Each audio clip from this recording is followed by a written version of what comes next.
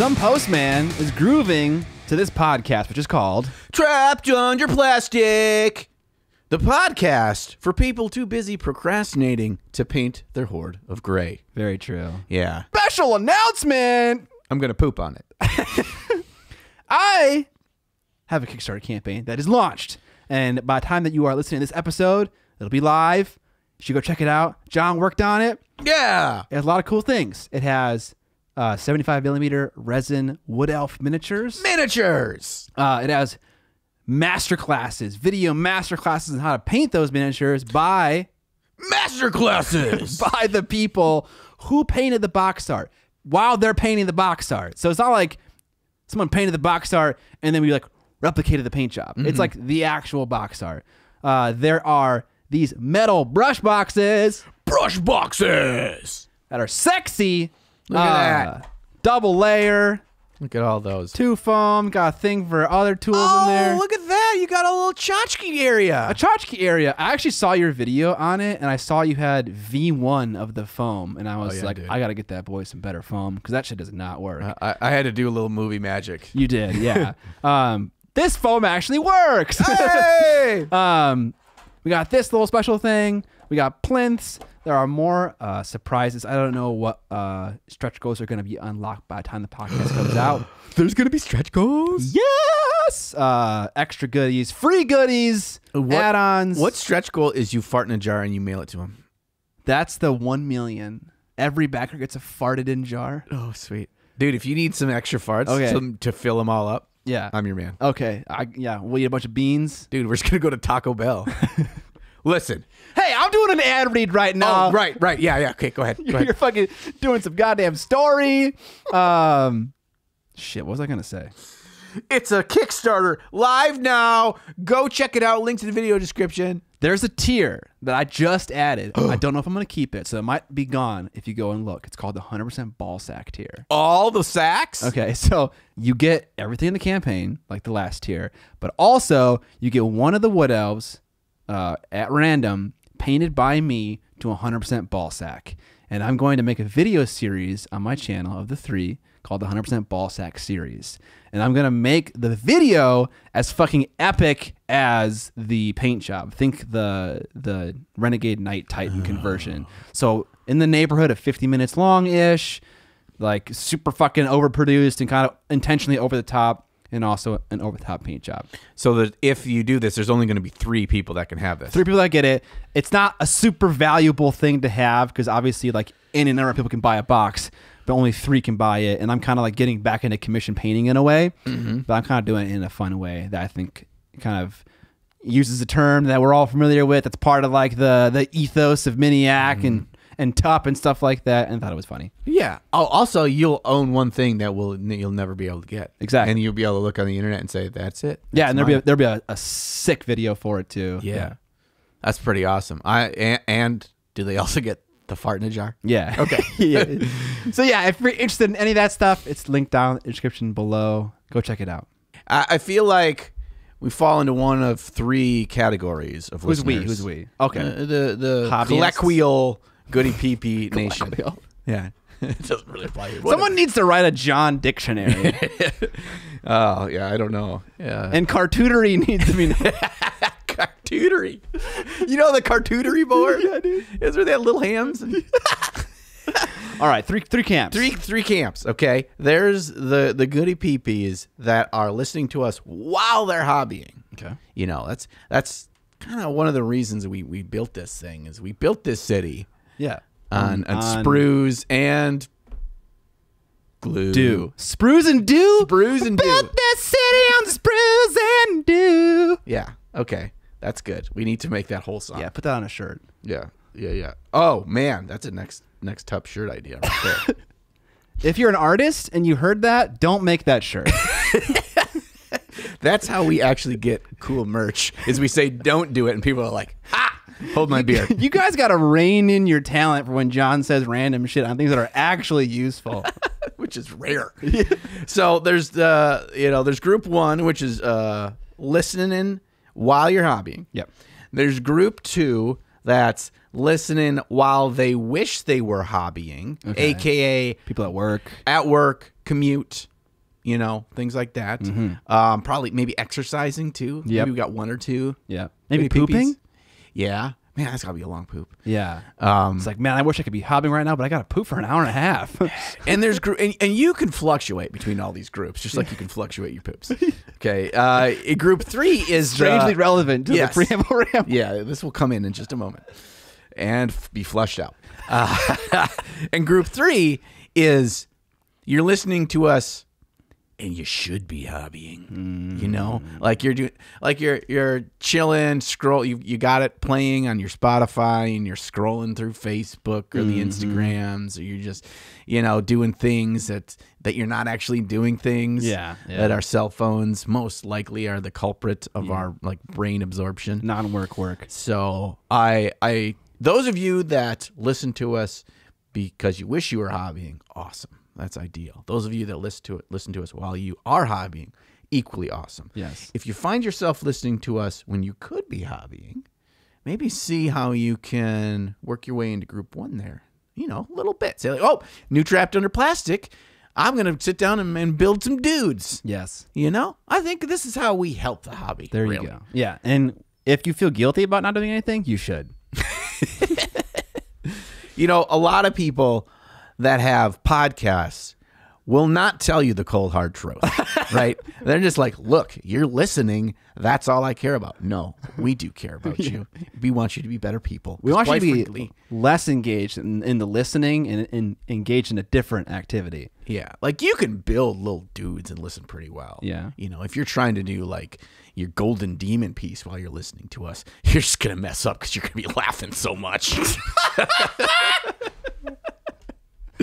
All right, time to do a very long preamble ramble, I believe. Yeah, you have 2 bullet points. I got have a couple 2 bullet things, points. and we're gonna alternate this back and forth. All right.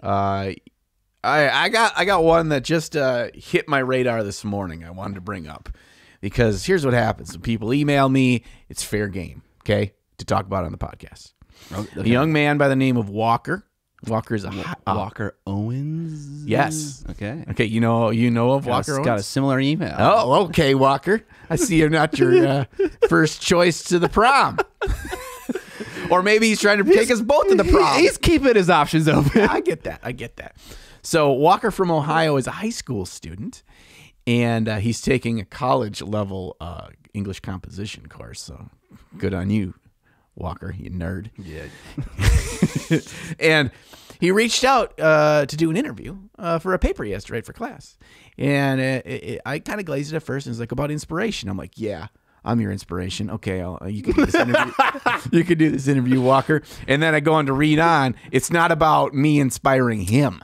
It's about you being inspired. Yeah.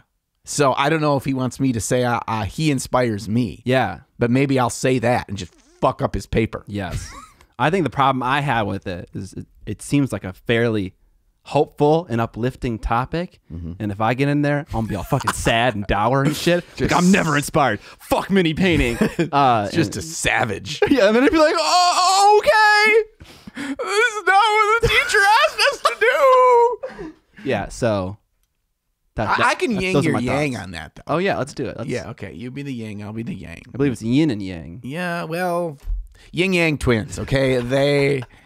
There's not 2 G's. Whatever. Yeah, you be the yin. Okay. And I'll be the yang. Is that the good one or the bad one? I think Which one's the good one? I'll be the good one. you're the white one. Okay. I'm the black one. Okay. With the white dot. Yeah. That's a badass one. Okay. There's nobody's scared of the little white teardrop. Are There's people like, scared of uh-oh. either of them? You're like, uh-oh, there's also a black teardrop. I better watch myself. Yeah. That's So- my reaction. Yeah. So, Walker, I'm coming for you. You're going to get an A, or I'm going to drive to Ohio and tell your teacher what for. All right. Next item. I played Nemesis with the boys. I saw you're on the fancy new table. Yes. You brought him out to the Stew studio. Yes. All right. Okay, that was a reference to a thing you referenced before, but I still don't know what it is. I knew at one point, but then I forgot. Nope, that's okay. Then you're gonna lose it again. I just feel the need to say it out loud. Yeah. You know? caught that it was a reference. Yeah, just to keep everyone up to date on my current reference understanding levels. Yeah, that was still all-time lows. That was probably early Trapped Under Plastic. That was like one of our first like references that people were like, oh, that was a reference. And That began. reference. And it is a fairly obscure song reference, so maybe not. Anyway, okay, so they're playing Nemesis. That looked like it took up every square inch that table had to offer, that game. Yeah, well, okay. A lot of stuff in some of my Instagram stories didn't need to be out.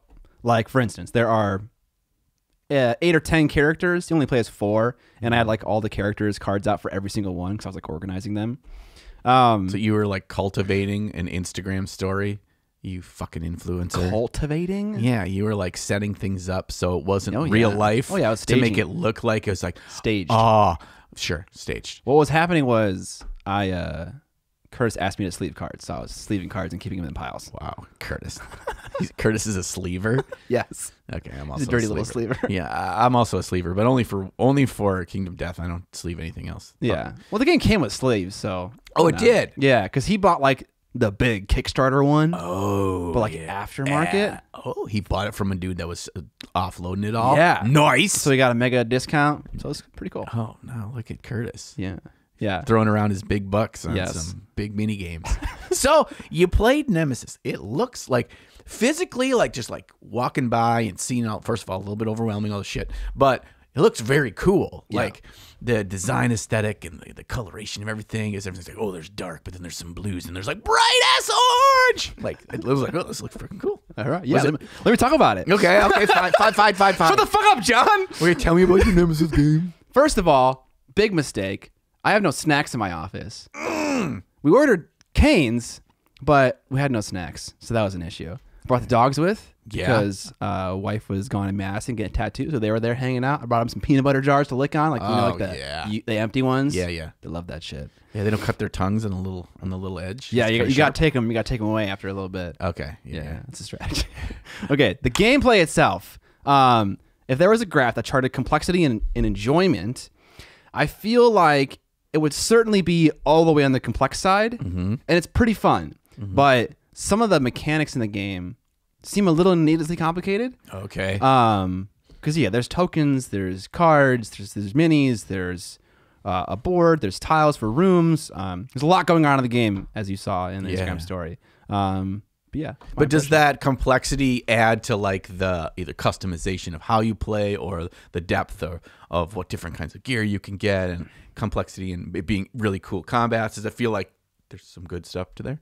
I would say 85% of the time it does. Cool. There are some things that just seem like this is unnecessary and could have been like folded into another mechanic you already had or another token or another deck of cards you already had and made simpler. Oh, okay. But yeah, I played as the CEO. He's decrepit. He's evil. He owns the spaceship that everyone is trying to get off of. I felt like it was very, very me. Is this a it's not cooperative then? It's you're against each other? No. You're kind of like, everyone gets a deck of 2 cards. Sorry, everyone gets 2 cards that represent 2 goals you have to pick. One is a corporate goal, one is a personal goal. In my case, the personal goal seemed a little more altruistic than my corporate goal, which was either kill player 2. No, you can't kill anyone. Ensure player 2 dies, or be the only one left alive on the ship. Oh shit! So this is kind of like a Among Us thing where it's like, you got your own motives of what you need to do to win, exactly. But you're not actively trying to kill each other, most of the time, right? And then when the first alien attack happens, you have to pick one of the two. Do I want to do a personal goal, and the personal one was explore all the ship and do something else. So that was kind of a fun thing. I picked, obviously, killing my friend. But you can't kill anyone, so you have to kind of just set up their death. Like, the story is that humans have a thing implanted in their brains which makes them incapable of harming other humans. And so they have to do things like, okay, if an alien is in a room with a human, I can throw a grenade into that room. Or I can close a door on someone who is... shit like that. So yeah. But like, okay, let's say it was pretty, you couldn't kill him, but it was pretty obvious that you killed them. And you're just like, boop, closed door. You hear, the other guys are like, I can't really do anything. They can't hurt you, right? Yeah, kind of. And you're like, oh, I guess he's gone. Yeah, it's like passive violence. Yeah. Yeah. So then you're always like paranoid if you're in a dangerous situation. Yeah. Oh, that's kind of fun. Yeah. So my plan was to... So if 2 out of 3 of the engines are inoperable, everyone dies unless you get on an escape pod. So my goal was to make the engines inoperable close to when it was supposed to launch, get on an escape pod, and get out of there. And so the sad part is the moment I destroyed one of the engines, everyone was against me. Oh, They're no. like, okay, you're the fucking bad guy. And it's like, I guess I am, but like, I'm just trying to do what's right for me. Right. Which is a very CEO answer. Listen, as long as I survive, the shareholders will be happy. Yeah, exactly. So are there in groups between bad guys and good guys? Was everybody else like a stand-up like soldier, like just trying to keep everyone alive, and you were the only asshole in the group, or what? It turned out that I kind of was the only asshole, but it depends on those cards. Oh. There was a psychiatrist or a psychologist. I can't remember which one it was. There was a mechanic who was the only one that had any real skills. And then there was an android. Okay. Those are the 4 characters we picked. Okay. And they all had kind of, The android wants to like get rid of all humans and to take over the universe. Yeah. Her goal was to send the ship to Mars and ensure no escape pods get to Earth. So it's just like total isolation. It feels very android-esque. That feels slightly, I would say, evil, because in its eyes, it was not being It's doing the right thing. Yeah. right. But to everybody else, that feels pretty bad news bears. But he wasn't doing anything that was directly obvious like I was that could be considered evil. Okay. Like destroying parts of the ship. Did he role play as the android and use an android voice? No, he didn't. That was Curtis. He should have. Curtis, come on. Prime opportunity. Alert. I just want to love you. That's Nemesis. That is Nemesis. So, would you play it again? Yeah. Okay. Is there like a campaign mode? There isn't. They're one-off games. It kind of makes sense that there wouldn't be, because the way the game sounds like it's designed is in a way where, and sometimes the games can be much more tight and from a rules perspective and be much more engaging instead of like, oh, everybody wants a campaign system these days. So I know, slap one on. It's kind of annoying, honestly. Every game you buy is like, it feels like you get the most out of it when you play it over multiple sessions, but like, I don't want to commit to that all the time. Yeah, sometimes I just want tonight Yeah. to be great. Mm-hmm. It sounds like a teenage love story. It kind of does. I was like, are you quoting like some teen bop movie right now? It's probably out there somewhere. Tonight! It's like they're at prom, and both of their dates have left them for the evening. Yeah. And they're sitting outside on the curb. 2 dudes. Yeah, 2 dudes. Okay. And they're just like, oh, man, this sucks. My life is over. This is like senior year. Yeah, It's this, almost summer. Yeah, it's like, we never got to make it. Because that's the phrasing that they use. And then Hold on. What does make it mean? you don't know what make it means? Make sweet love? Yes. Okay. Yeah. Okay. Yeah. You need to watch more 80s teen romance movies, because they use like awkward phrasing that means. see that? Yes. Yeah. Did you make it? Did you get to the promised land? Did you make it there? That's what I'm thinking of right now. It kind of is. Yeah. For a high schooler, probably. Right. Yeah. So they're sitting on this curb, right?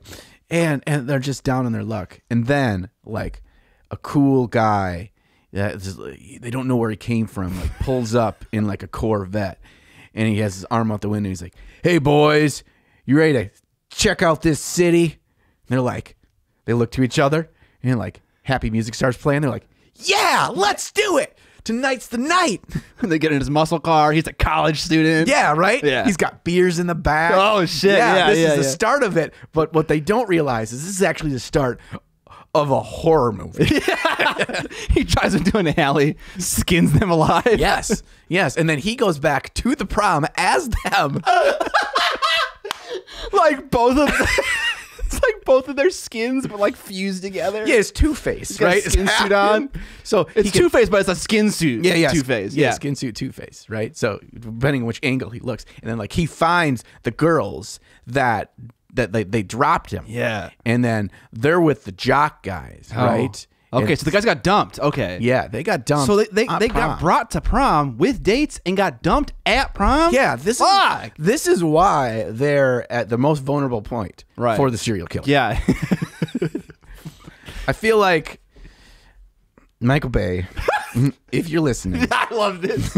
you could bring us on and we could make this the most badass, crazy killer clowns from outer space level of horror movie, and you can put as many explosions in as you like. Okay? So That's it. That's our pitch. If he's there, I'm sure he's there. okay. Okay, Yeah. so you played Nemesis. Yeah. All right, my next one. Okay, so I was on a couple of podcasts recently, and they're going to be going live here probably about the time that this episode goes live. The first one, the second one was me talking about the first one, so it's a little bit convoluted. I was on the podcast known as the 20-Sided Realms. 20-Sided Realms is a D&D podcast where they play D&D. So they don't talk about D&D. It's a D&D campaign over 1 hour episodes via podcast. And it is run by the Muppet Hitman, Travis, who is the DM. These are all Blake's names of people. Big Nasty Blake. Yeah, so Big Nasty B and Robo Ed are also players in the campaign, and they're from Life After the Cover Save, famously known for Life After the Cover Save. You might also know them from a variety of other podcasts that they have started and quit over the years, such as Fartstone, a podcast about Hearthstone. Big Nasty B was a guest on this Trapped Under Plastic show. Yeah. And at some point, I think maybe this summer, they talked about they want to do a road trip up to, or not road trip, they take a plane because they live in California, to the Midwest again. And I'm like, you guys want to be on again. That means we don't have to come up with a topic. So Yes. it's great. We love that. Yeah. We love low effort. Yes. Yes. Yeah. So also is Raquel from RockX Art, the YouTube channel. She is an awesome art and miniatures focused YouTube channel. Also is a guy by the name of Brent. He has a small YouTube channel known as Goobertown Hobbies. Yep. And that's Up and comer. he's a real up and comer. And these guys and gal play D&D. And I reached out to Big Nasty B and was like, hey, you ever want like a guest appearance? Like sometimes on TV shows they bring in a guest person for like 4 episodes, and you kind of get to like them, and then they kill them at the end, kind of thing. Yeah. I'm like, I want to do that, so I got up with the DM. We got into cahoots. Yes. And we came up with some really gnarly stuff for them to do. Mostly me, and he's like, "Are you sane?" And I'm like, "No, but we're gonna do this anyway." And so I did 2 Sundays worth of recording. It's gonna either be 2 or 3 total episodes of the podcast. And it was a lot of fun. Nice. It's a lot of fun. It's cool kind of going and like feeling you're slightly behind the DM screen. Like I knew a bunch of stuff the party didn't know, but I'm there, but I'm a good guy. But am I a good guy? Am I a friend? And am I an enemy? Who knows? You'll have to listen to the 20-Sided Realms podcast to find out. And they're not too far into their campaign. I think they only have like 6 or so episodes out, and they're an hour long each. And so you could get caught up. Yeah, it's pretty short. Yeah, it's a lot of fun. They do a really good.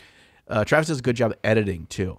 Like he brings it down to a nice condensed hour. It's fairly professional. Unlike us. Oh, so the actual experience is longer than an hour. Yeah, Because I was like, when I play D&D, it fucking takes hours. Yeah, it was over the course of roughly somewhere between 2 and 3 hours per session that we played, and he's saying we'll go down to 2 or 3 episodes, so we're probably cutting it in half. Dude, that probably fucking blows to edit. Yeah, and he adds in like sound effects and music and all kinds of stuff. Like he's Bravo. He's putting in the work, but Yeah. it's really well produced. So Nice.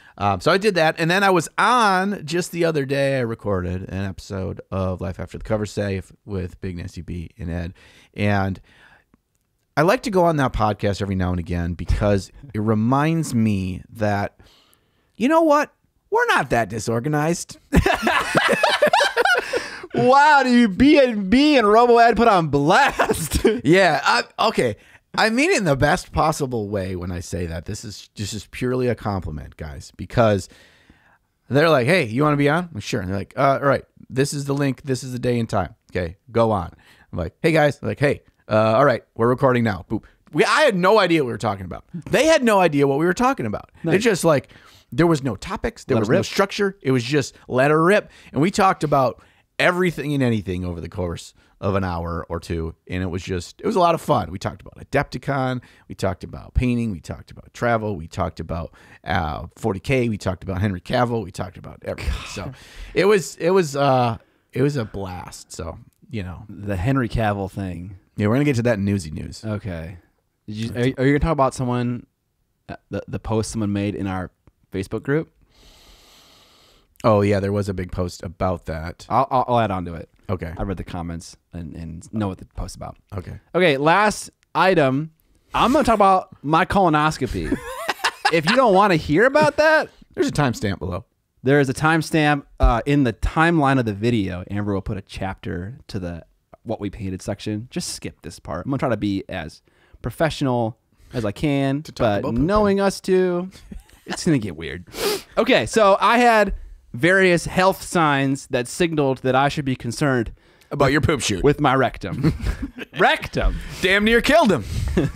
If you had a colonoscopy, you probably know what I'm talking about. So I scheduled, I went to the doctor. He was like, you should get a sigmoidoscopy. Oh, boy. Sigmund Freud? A sigmoidoscopy is like colonoscopy light. Oh, So instead of going all the way up the intestines, Okay. they just peek in like 2 inches What? That's it? looking for, what are those things called? Polyps? Not those. Some of the. It's not a hernia. What is the thing I'm trying to think of right now? Face huggers? It's the other thing that you're concerned about when you get a colonoscopy. Worms. Polyps and the things that. Tumors. Nah, that's what a polyp is. A polyp could be a tumor. Yeah. Yes. It's not a tumor. Okay. Anyways, look for small things. Just in and around that area. So I go. So there's a prep for this procedure. Okay. This is the scary part. Yeah. But there are 2 different preps for sigmoid and colonoscopy. So I did the prep for a sigmoid, which is giving yourself 2 enemas. Okay? Okay. So I had to do that. But that was it. Okay? Just clean it out a little bit. Okay. And I show up, I put on the garb, and then the doctor comes in and he was like, I read your file. We should just do a full-on colonoscopy just to make sure, just to see everything. Because it's like, if we look in there 2 inches and we don't see anything, we're going to ask, is there more stuff up there that we're concerned about? We're already in here. It's Yeah. like your car's in the garage. Yeah. You might as well get it all checked over. Yeah, exactly. Okay. He's like, if you're my brother, this is what I would tell you. And I was like, I appreciate that. That sounds like something a fucking doctor would say to get you to do what he wants you to do. Oh, shit, I fell for it. Yeah. Okay, so I got dressed, I left, came back, I don't know, a later time. You're like, hey, listen here. Hey. I had to put stuff in my butt 2 times for this. 2 times! And you're telling me to just go home? You could have looked at the chart prior to today, sir. Thanks. Do not worry, I said this in a review, because they sent an email. The experience was pretty subpar. Some parts were great, other parts were terrible. Okay, so colonoscopy prep, for those who are not aware, you have to get everything out of your intestines. Yeah. So at a certain point, you gotta stop eating solids. At a certain point, you gotta stop eating food with a lot of fiber in it because you want it to get loose. You want it to all run out, you know? It needs to be a slip and slide in there, right? Exactly. Okay. And then at another point, probably like 36 hours before the procedure, you have to start drinking a combination of Gatorade and Miralax, which is a laxative. Woo! Before then, I had to take 2 laxatives. So you're just pooping it a lot. Now, I don't know what happened to me, but those laxatives fucked me up. Did you like woozy and shit? I vomited 3 times. I don't think that's part of the procedure. So I called after the second time and I was like, what is going on? And she's like, unfortunately, this is normal. And I'm like, are you kidding? Design a better process. Right. And she was like, just drink the thing more slowly. I was supposed to drink 64 ounces of Gatorade over 2 hours. So like every 15 minutes I was drinking like a certain amount, 8 ounces plus like a certain amount of Miralax. Mm-hmm. Is that like chalky and like Pepto flavored, or can you get different flavors? I don't know, because Amber went and bought it for me graciously. You don't like get it through the hospital? Like you can just go to Walmart and get it? I think we went to Target. Dude, we should do a No. Miralax mini painting. I am not doing that ever again. And so it didn't taste like much of anything other than Gatorade, which I was thankful for because I thought it was going to taste nasty. That was like Pedialyte. It's like, yeah. Exactly. It's exactly like that. Okay. And she told me, just drink it more slowly. The side effect is that you're going to be up later in the night, probably going to the bathroom. And that was true. I was up until 3 a.m. pooping. How is there more in there? Do you get to where it's like dry heaving? You know when you like dry heaving, like when you got a barf, but there's nothing left in you? Does your butt work the same way? You know, it's just water after a certain point. Oh, yeah. The butt pees. But so the question is why am I not peeing? Why am I pooping this out? And so maybe the laxatives send a signal to the lower intestine that's like, this is food, but it's not food, you know? I don't know. I wasn't urinating. You were, it just was through your butt. Exactly. Okay. Yeah. So anyways, I had a terrible experience with laxatives. I was vomiting up late at night. And then I go there on the day. And this part, the procedure part, was totally fine. They went in, put an IV in me, checked my BP, all that good stuff that doctors do. Check the BP. Your BP. They have a machine that does that. Yeah, does BP checker. Yeah. 5,000. That's what it's called. I went into the room. It was very dim. I got carted in there. Oh, man. Like I felt a corpse? Kind of, yeah. Okay. And then put me on my side. Did you feel like kind of like a mummy, like all your moisture was gone and you were just like... No, I was drinking a lot of water. Oh, they allow you to keep doing that. Yes. So you could still pee. So yeah. the water wouldn't come out your butt, though. No, it didn't. Well, I don't know how the human body works. You It's know an what? amazing thing. I wasn't drinking water. I was just drinking the Gatorade because there was so much stuff to drink. I didn't want to drink more stuff. Yeah. Anyways, that's not important. Do you have a zipper bracelet? Yeah, my daughter got these for, she got these as Valentine's presents for all her class. And she gave me one, so I wear it. Does it zip? Yeah, it unzips. Whoa. Yeah, because she shaped them into shapes of hearts on the cards. So then they all got bracelets. I love that. Okay, anyways. This is about your poop story. Go yes. I went into the room. It was dimly lit. They knocked me out. I love how anesthesia works. It's kind of like the person's like, okay, we're doing it. And then like mentally like, okay, I don't feel it. Yeah, I don't feel it. Happening. And they're like, oh, okay, I feel it. Then you're just gone. Yeah. And then I woke up in the room. Did your butthole hurt? No, it didn't hurt. Okay? Gotta quit putting stuff out there. All right. I left a moment of silence. I don't know if we want to keep this part in. Yeah. Okay. I will say this. Before I went in, I could have gone to the bathroom, but I didn't need to. I was like, okay, I can go to the bathroom right now. That's going to help you and your stuff. Sure. And she was like, not needed. The tool has a suction on it to remove the liquid as it's examining. And I'm like, okay, fine. So I wake up from my anesthesia and all the docs leave the room. I get dressed again. And Is there just like a water park in there? Yes. I get up and look, and there's a foot diameter spot of just like yellow poop juice. Okay, we've lost it. Fecal matter. Wanted to see all the doctors that are just like they were at the flume ride. And they were standing on the bridge.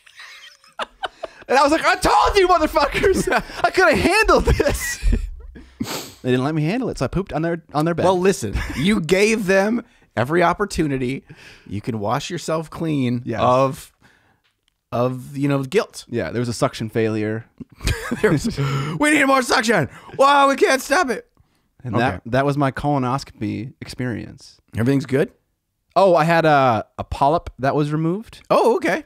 Like a small one. Okay. It's sent to my doctor to see if it's cancerous. If it is, I have to go back in 5 years. Oh, God. It's kind of like a mole on your skin, right? Yeah. Same thing. And then I had like some tiny versions of those other things I can't remember the name of. Stalagmites. Yeah, I had stalagmites in my rectum. Okay.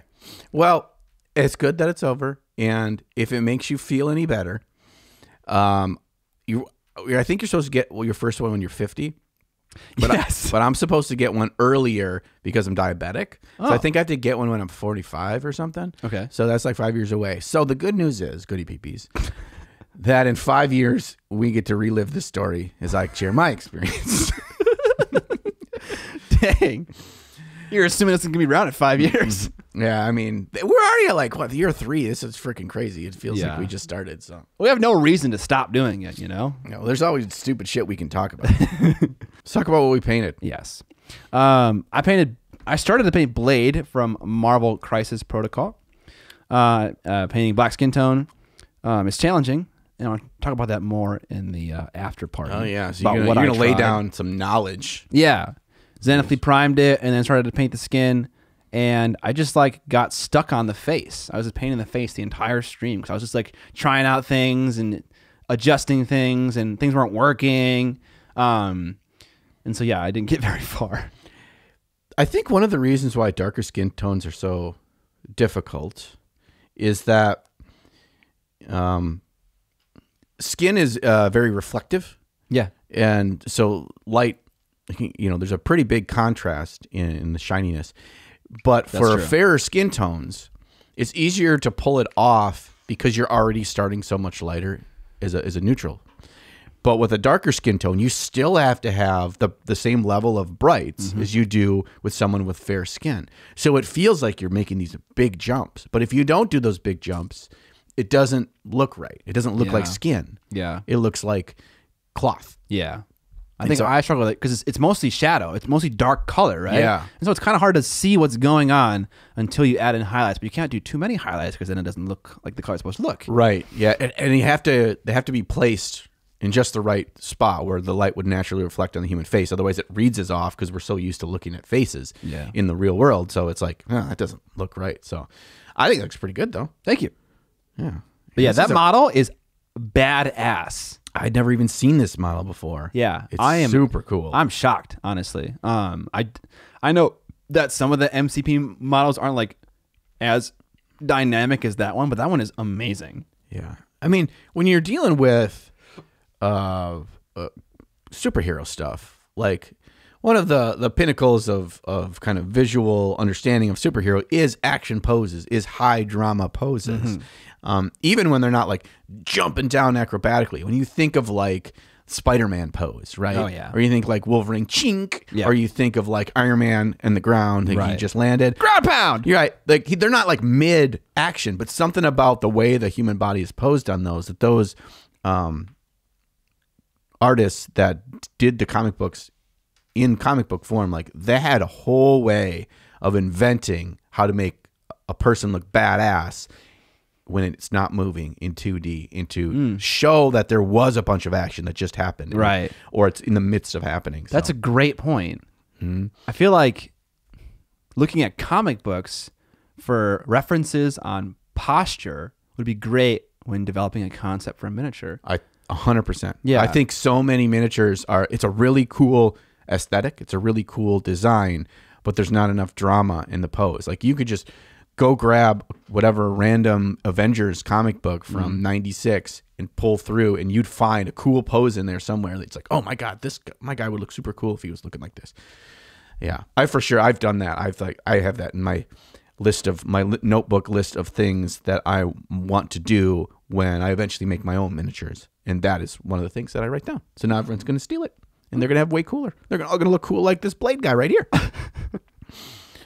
Something just fall from the ceiling? No, I just spit. Did you just spit on me? I'm sorry. Dude, first you shoot it all out your beehole, and now you shoot it all out your mouth hole. What'd you paint? Oh, okay. I painted a couple things. The first thing is I painted a War Master figure for a recent video. I was like, what's War Master? War Master is the 10 millimeter scale fantasy. Yeah. It's like Inquisitor is the 40K version. No, it isn't.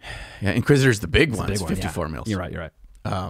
There is a 40K one. I can't think of it either. But so I painted a 10 millimeter figure. Thank God for sexy gags. Holy balls. Those things are tiny. Yep. The thing that really kind of I took away from that experience was what you have to do in order to create contrast and color changes over a tiny, tiny surface, and like kind of what technical approach you take to do that. Because you have so much less space to work, so you're really limited on what you can try to pull off with that. So I found that just trying to be over exaggerating on building up highlights through thin layers and then really fine glazing was the best way to do it. Although I did do loaded brush on the NMM, which actually works really well in tiny surface. Yeah, I watched the video. Yeah, so even though I screwed it up a whole bunch of times and it was so tiny, but it still worked. And the other thing I've done for the last couple of days, yesterday I spent about 6 hours, and the day before I spent about 3 or 4 hours working on my Golden Demon piece. Nice. So I got a lot of the little bullshit done. I decided that what I'm doing now is I want to get the whole miniature painted and the base all painted. And then I'm going to go back in and futz. Cool. Yeah, because there's a lot. I was looking at the skin. I was looking at some of the armor panels that I had done, and I know like, oh, I want to change this. I want to change the level of highlight, the reflection on certain spots, and add more depth to the skin. I have some really good ideas I'm excited to do, but I'm like, I'm not going to do those right now. I need to get everything colored in so I can help me make better decisions. Okay. And I'll feel like I'm closer to the end, and then I don't feel like, well, I can't waste too much time on this because I still have to do that. But I spent a ton of time yesterday doing Michael Pisarski style NMM on this sucker, and he's got these big Little tiny crazy scratches, things. the lines. Yeah, and over, I don't know, on one blade, I think. Now he's got. I'm not going to show the pictures of it because I want to. You guys just have to listen. What this thing is going to look like, but it's a weird shaped blades, weird shaped surfaces with a lot of weird angles and curves and stuff, and so it took me a lot of time to figure it out, and I don't think it's 100%, but I'm to the point where once I go back through and the glaze and the colors, I think that's where it kind of really pulls in the colors. Sure. It pulls it all together. But yeah, I'm really happy with the blends and the brightness and the reflections and everything. But yeah, a lot of time on that. It's like I don't have very many segments of time between now and Adepticon where I can try to crush out a bunch of work. And if I don't do it when I have some time, it's just not going to get done, or I'm not going to be happy. I'm not going to be happy anyway. That's just the name of the game. You know, when you put in a piece for competition, you're always like, I wish I would have had more time with it. At least that's how I feel. I don't know how people that do like 12 pieces or 5 pieces or whatever is like, yeah, but wouldn't you, I would just want to go back and make the first one really, really good. Yeah. You're always like, it's not done, but the competition's here, so it's got to be done enough. So I just don't want to be where it's like, I'm not proud of it. I was like, it doesn't have to win for me to be proud, to be like, look, I did that, you know. I didn't phone it in. I didn't rush it. I didn't whatever. Yeah. It's there. So just give me the Slayer sword and we can all be happy. 3 things. When you were speaking, a tiny little bubble came out of your mouth and landed on the microphone. Oh, look at that. It was very cute. Yeah, boop, boop, boop. Second, I was watching your video, Paint Tiny Dude, and I heard you mention loaded brush. And the hardest thing with loaded brush for me, well, okay, I don't even know if this is the hardest thing, but at the moment, is getting the right amount of white on the end of the brush. And as you were going in, I was like, that's too much white. Yeah. And so you put it on, you're like, shit, and you wiped it off and you did it again. And I found that is actually, it's very hard because usually you need just a tiny I know, amount. it's a tiny amount. Yeah. The good thing is if you're using the heavy body white, it's easier to grab, but usually it's like sticky. It grabs too much. Yeah. But what I found, because that heavy body white takes a lot longer time to dry because it's thicker, I'll put down my initial line and then I'll like on my hand or paper towel, I'll just like pull off the rest of the white just on the tip, and then I'll go right back in. That's what you did. Yep. And it works. It's if you can get it perfect without having to do that, it tends to, you end to have more success, but it's so hard. Right. It's very difficult. And the third thing, I can imagine, I think I know what that blade looks like on that guy you're talking about, and it's mostly flat, right? Yeah, well, there's 2 of them, but they have multiple like angles. So they have a section that's flat, and then it's like, and then the actual blade edges are like concave. They're like curved down. And so the curved sections, the flat sections, you can kind of work with the light of where it's brighter here, and then on the flat section that's next to it, it's darker, and then you kind of alternate and you kind of futz it around. But dealing with the curve, how light is going to work over that curve is, I kind of got to a point where I'm like, this is not exactly how light would work on this surface, but it's dramatic and it looks close. See, I think the opposite experience. I think a flat surface is impossible to do correctly, but if it has any kind of volume, any kind of curve, shape, roundness to it, then it'll have more indication. Well, I don't mean, when I say curve, I don't mean curve like a axis head. Okay. When I say curve, I mean if you're like looking down a blade of a sword. Yeah. Okay. Instead of it being like a pyramid shape, right? If you're looking down the blade, instead of being this flat pyramid, it's curved down. Yeah. That curve under a tight edge of the blade, of how that curve is reflecting different amounts of the light. Yeah. That's tough. It's called a hollow grind. Yeah. Sure. I watch too many the fuck is the name of that YouTube channel where they make swords from video games and anime? Yeah. That crazy dude out in the wilderness that makes them? No, it's like a whole studio. All I remember from the trailer right now is Reforged. It's like title of the show, Reforged, and then it's like it's a well produced show and they make awesome swords. They made a chainsaw once, a legit chainsaw with the engine from a chainsaw. It's amazing. Did the chainsaw blade actually run? Yeah. Wow. It also was to scale. It was fucking huge. There's no way you could wield that.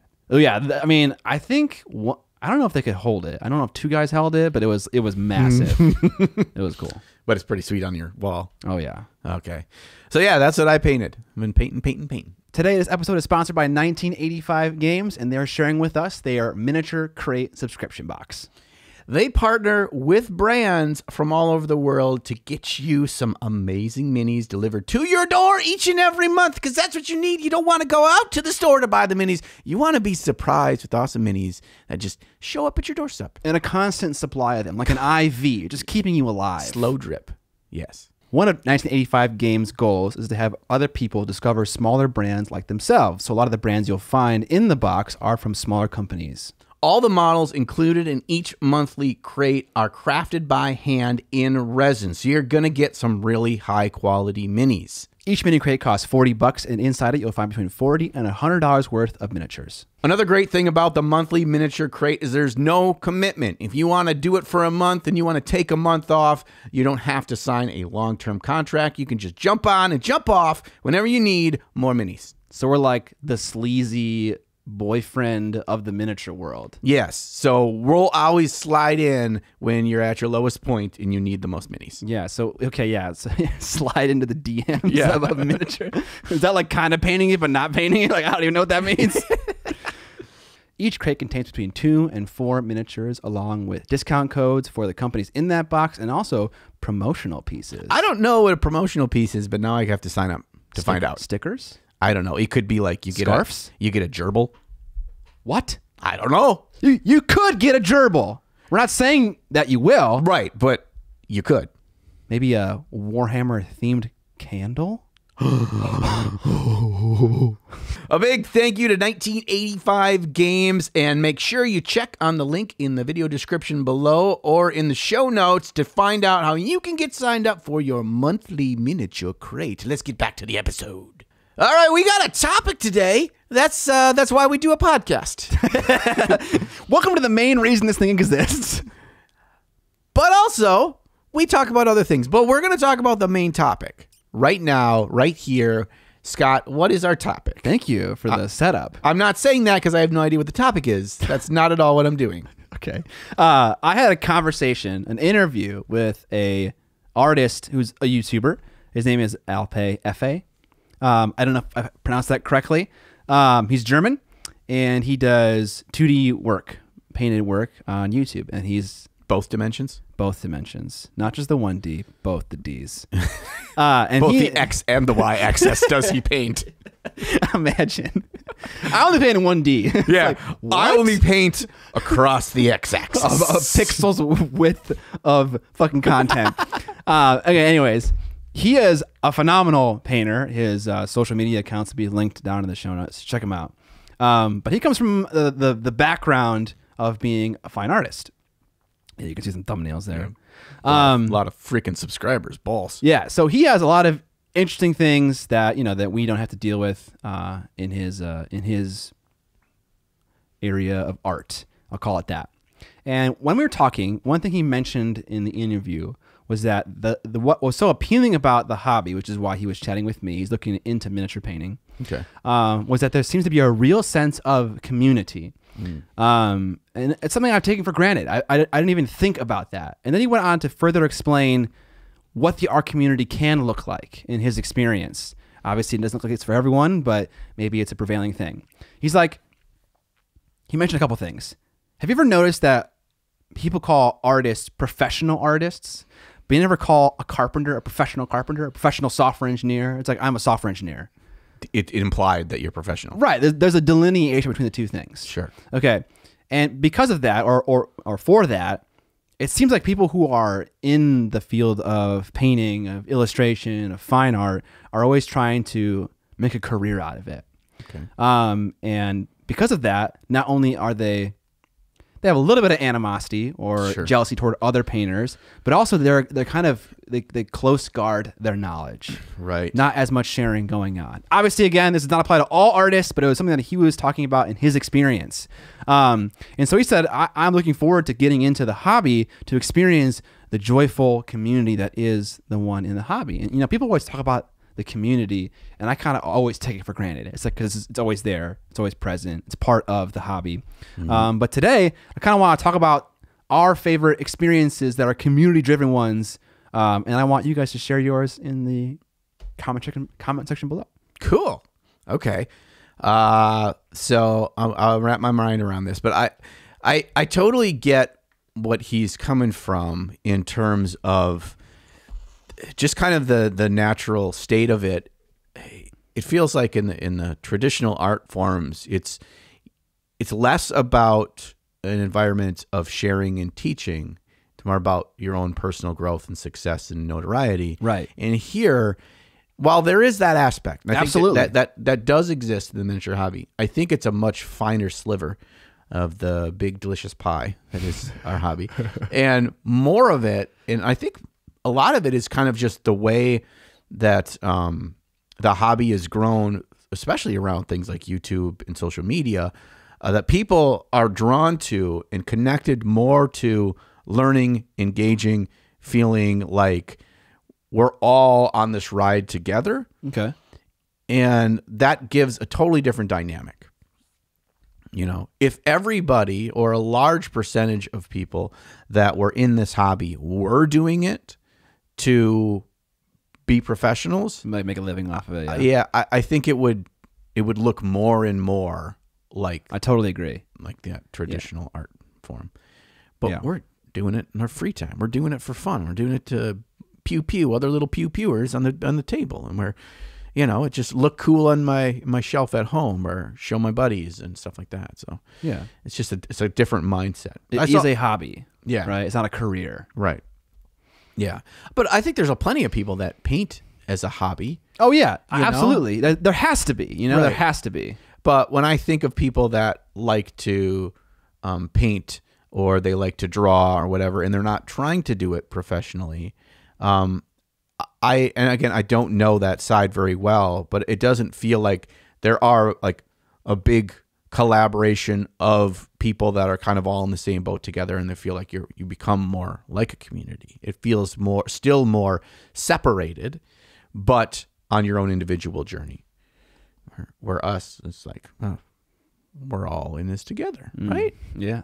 Yeah. Okay. So let's talk. You had something in mind that about your experience within the community that jumps out to you. Yeah. So I don't want to talk about like big events like Adepticon 2018. Yeah. I want to talk about like a specific thing that happened. Okay. But I'll get it started off here. One thing I really liked is when you and I went to the Source and did a paint and take with KDM Miniatures, and everyone came out. We were all painting together, and I got to walk around and talk to everyone that was there and see things that they were working on, and they brought projects that they had already finished that I could see. And that was a lot of fun to be there and experience that. Yeah. I think that's a really good example that just everybody's kind of there for the same purpose. So you kind of, it goes back into we're all in the same boat. We're all showing up. We're going to get to paint, and they got some paints for us to use. They got cool minis, whatever. Yeah. And it creates a natural environment of kind of entertainment. You know, instead of us going to a movie this afternoon, we're going to go to the store and paint a miniature. Yeah. And I know that to kind of push that or to show that as value is that WizKids does this for Dungeons and Dragons, where they have what they call paint and take kits. Yeah. And they often have at gaming stores, they have paint and take nights. So it's everything in the box that you need to paint the miniature. It's got the miniature, it's got all the paints you need, it's got a brush. And the whole purpose is community. Is that like, okay, this Saturday at 6 p.m. we're doing the paint and take for the zombie ogre. You know, we got 12 kits, and you know, you come in and you guys can all do it together. And we've done that in our local store, and it's super cool. It's just like you see people, parents with their kids. You see people that are D&D players. You see people that have just I've been kind of interested in painting miniatures. You have people that like they want to bring more people into their community locally, and so they kind of naturally fall into this realm of being a mentor or helping. You know, it's like they don't need to know everything, but they've done enough to where it's like, oh, yeah, make sure you put a little water on that first, and blah, like little things. And that makes it feel almost like a community art class and less about oh, I'm taking this and it's going to be my thing, and then I'll never see these people again. Yeah. So I think that's a big part of that. Okay, so that's a really good example. Yeah. I want to share one, kind of my introduction into the miniature painting hobby. Okay. So I was always a D&D player, and my buddy Joshy, Sexy Teeth Joshy, he was like, oh man, they're doing a painting competition thing at our local little hobby store. And it was mostly like an RC cars store, but they also carried some Warhammer. He's like, you could go there and they give you a model and you just have to paint it, and then, whatever. He's like, oh, this is cool. We just get a free model that we can use for Dungeons and Dragons. Yeah. So I show up there. I talk to the guy. He was really excited about Warhammer, told me all about it, showed me all the kits, showed me all the different models that I could pick from the first edition Age of Sigmar starter box. And he's like, yeah, and then we'll do this and blah, blah, blah. And so I did that. I came back. I got to see everybody's in their little case. When I show up again, there's some other guys that were there, and they were all looking at each other. And he's like, oh, man, you painted that. That's super cool. How'd you do that? Blah, blah, blah. And it just became like this. It is like instant friends with people. Not like close friends, but like you had something in common that was something that everybody put time into, and they all were open and didn't have an ego about it. Yeah. And so I immediately was like, gosh, this is super cool. And there's all these people that are doing this, and it's a thing that I can do on my own as I get free time, but it scratches both itches. Okay. Where it's a thing where I like to do on my own, but it's also it's not just that. It's such an easy connection to other people. And there's something else aligned with it, and that's the gaming side and learning about that and why people are excited, and all people at different levels of the spectrum, which I think is a big part of this. Why the miniature hobby is so interesting is because of its roots with gaming. So not everybody is searching for the same or a similar thing. So everyone that watches your YouTube channel may have a different expectation, a different goal, or a different part of the hobby that they're attached to more. And so you get to deal with people that, yeah, they all paint to some degree, but some of it is just means to an end. Some of it is like, I want my stuff to look cooler, but it's still all about the game. Some are like, I'm 50-50. Some is like, yeah, maybe I'll play this game sometimes because I like to paint this army or these models.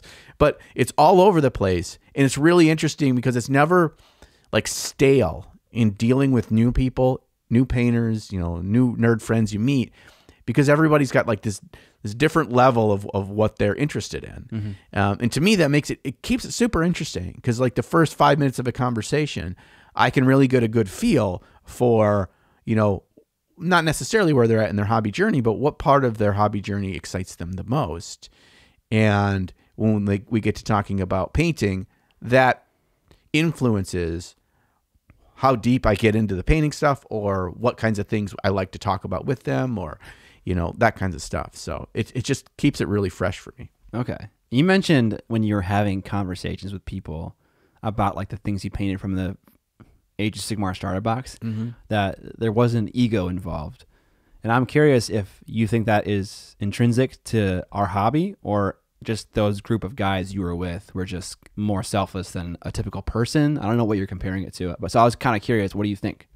From my experience as my bubble has grown bigger in my exposure to Like the online version of community within this hobby. Gotcha. I think that the vast majority of people are pretty ego-free about it. Okay. I think the vast majority, which is one of the reasons why when you look at our community, our miniature painting community, and it's not all sunshines and rainbows, and it's not all like everything is awesome, but a vast majority of it that makes it really good and really positive is that most people are pretty ego-free about it, and they're pretty humble about it, and they know that I know I have places to improve. And even people that are amazing painters, I think when I think of that, I think of a couple people that I think of is one. I think Vincey V is the most humble dude. He's an amazing painter, but he's not slinging his dick around about it. David Colwell.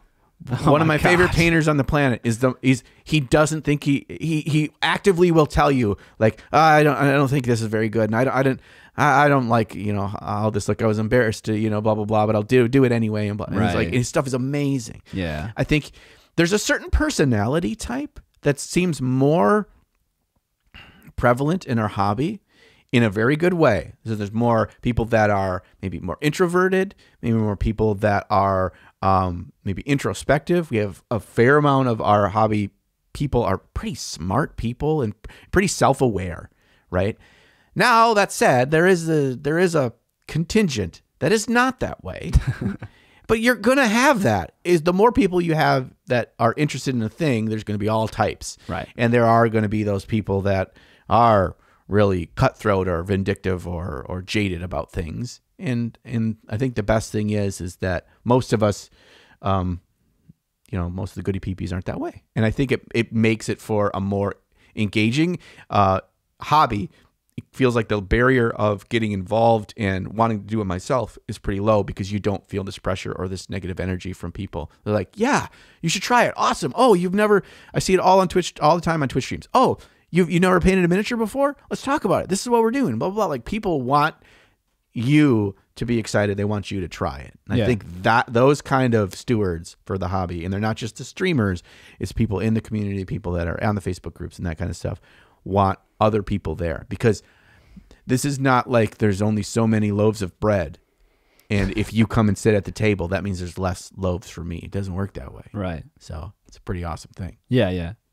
All right. Speaking of Twitch, I have a community thing regarding Twitch. I hosted a stream after my stream this last Friday, and when all my viewers got in there, and I got in on the fun too, we started gifting this dude subs. And I don't know how many he got, but I think it was in the neighborhood of between 30 to 50, somewhere in there. Wow. And it just felt super cool. Like, you mentioned these qualities of the hobbyist, right? And charity seemed to be one that was on display massively there. And that was super heartwarming. And we were all kind of just trying to get him to not be able to paint because he had to deal with all the notifications that were happening. Because he had his sub notifications set up where if I gifted 5 subs, he'd get 5 notifications. Oh, yeah. That each take, 7-8 seconds. And so when you have 50 to go through, it's kind of like, I can't paint. And so it's kind of just a funny thing. But I noticed this a lot on Twitch at large. When I was first streaming from 5 to 7 a.m. Like 2 years ago, it seemed like all the streamers were really aware of what the other streamers were doing and aware of their schedules, and they would all work together to create not like a seamless stream of content, but they wouldn't step on each other's toes. And it was so much more community driven than YouTube ever was. It's very TV guide like. Kinda, yeah. But I will say that as of late, YouTube has become way more community driven for me, because that was back in the day when there were like 3 YouTubers: Uncle Adam, Vincey V, the Doctor. I think Sarastro was painting back then. Yes, Sarastro, but he's kind of always kept to himself. Yeah. And then I was getting started. But now, literal best of all painting too. Yes. Oh yes, absolutely. But we were like together. Like, now we're in like a Discord channel, all of us together, like chatting, like fucking sharing the most batshit comments that you've ever seen before. Dude, there was like a gravity denier that commented on one of my videos, and he was like, "Come here and prove to me gravity exists." And I was like, okay. Obviously, there's something else he's referring to other than the fact that my phone does that. So he probably would be like, "That's not gravity. That's something else." But anyways, it doesn't matter. So yeah, that thing in Twitch was super cool. And Twitch at large, I think, is a huge source of community in the hobby. Yeah.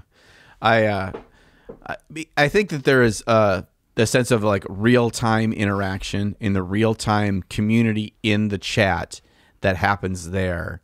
That you see familiar faces. You've seen kind of people that make the same dad jokes all the time, or they talk about similar things. They're like, make sure you paint the pallid hand chapter next every time that they're in your chat or whatever. Like, you get to know people a bit, even though you don't really know them. You do, and they have conversations that are ongoing themselves. And that's one of the coolest things that I see in mini painting streams is so much of the conversation is asking the streamer question or kind of commenting on something you're doing.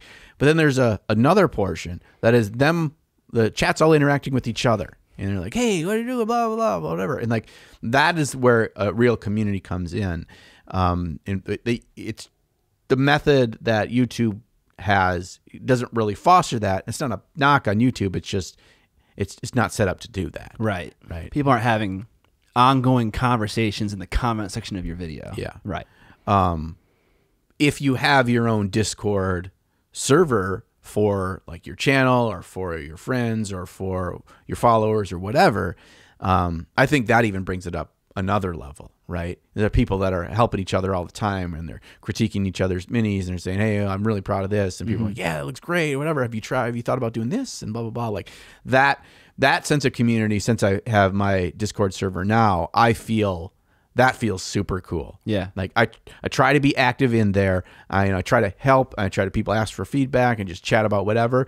But I also feel like I don't have to be there all day, every day, because people are enjoying and engaging and making friends and whatever. And I've got some voice channels and people are hanging out in voice channels while they're painting because they've, got to know each other a little bit and that kind of stuff. So that's another level of taking a solitary hobby, that is miniature painting, which is really weird that we're talking about community in this hobby, right? That is inherently so incredibly solitary. Right. And I think maybe a part of that is the desire to not be so secluded. Right. And that it's a hobby and not a career. And right. I'm not trying to share it. I'm not trying to hide away. It just happens to be that I'm alone most times while painting. Yeah. Yeah.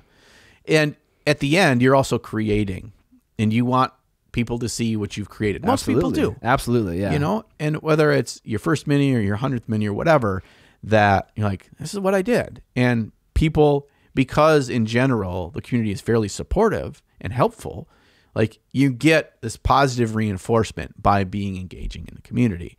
Whereas if you were an artist and you feel like the people that you put that out to are in some way, shape, or form viewed as your competitors, one, are you going to be thinking about their criticisms or comments, their critiques, their things that they liked about your piece? What are you going to be looking through a different lens? You're like, are they trying to knock me? Do they really mean it? Are they actually helpful here? Are they just trying to mess with me? Like, that kind of thing, because you're kind of, whether it's how much of it's reality or in your own head, the environment that fosters competition. So, yeah. I had more of a thought and it just completely left my brain. Okay. Are you commenting on what I said or were you adding another thing? I think you kind of did a little bit of both. Yeah, it's all interweaving in there a little bit. That's all right. Okay, at Adepticon, another area of community that I love. I have several haunts, as do you, at Adepticon. One is Fort Wapple. Oh, yeah. The other one that I want to talk about is the cases. Oh, baby. Okay? It's going to be different this year because GD requires way more cases than Crystal Brush did.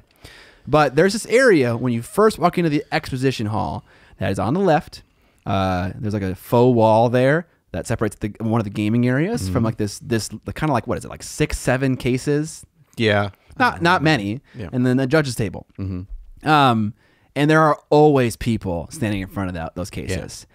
And everyone there is like a hardcore display painting nerd, you know, like, and they all want to talk about fucking bits and bobs. Yeah. They love to gab. And so I love to gab too. And so I always go there, and very often you'll see some rock star painters there just hanging out and chatting. You'll kind of like fucking, give them a little elbow, kind of get into a conversation with one of them, get some feedback, be like, hey, my model's in the case over there. Can I get some feedback? And they'll walk over there with you and they'll talk about it.